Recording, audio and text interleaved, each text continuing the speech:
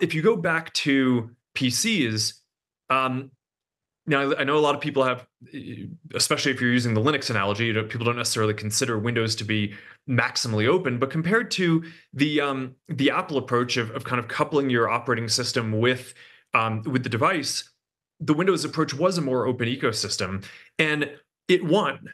And part of my hope for the next generation of platforms, which includes both AI and the work that we're doing in augmented and virtual reality, is to, Meta wants to be on the side of building the open ecosystems. And it's not just that we want to build something that's an alternative to the closed ecosystem. I want to restore the industry to the state where the open ecosystem is actually the one that is leading. So I think it's possible. I think I think we're making good steps on that in both AI and AR and VR.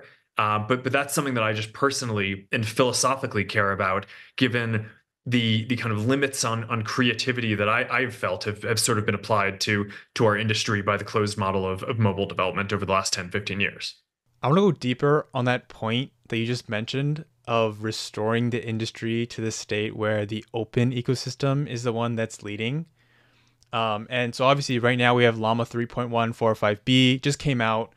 It's competitive and it even beats some of the best closed models across key benchmarks, which is insane in its own right. But in your letter, you also mentioned that Llama 4 is expected to become the most advanced model in the industry. Are there any specific things about Llama 4 that you're really excited about? Oh man, I mean it's we're just doing 3.1 for Llama now. I think it might be a little early to talk about Llama 4, but we've got the compute cluster set up. We've got a bunch of the data set up. We kind of have a sense of what the architecture is going to be, and have run a bunch of research experiments to kind of max that out. So I do think that Llama 4 is going to be another big leap on top of Llama 3. I think we have a bunch more progress that we can make. I mean, this is the first dot release for Llama.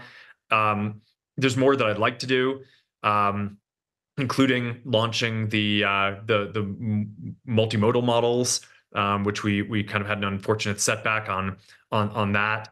But I think we're going to be launching them probably everywhere outside of the EU, hopefully over the next few months. But yeah, probably a little early to talk about Llama 4, but it is going to be awesome, and it has been one of the interesting things in running the company is basically planning out the compute clusters and data trajectories for not just Llama 4, but the next probably 4 or 5 versions of Llama, because I mean these are long lead time investments to build.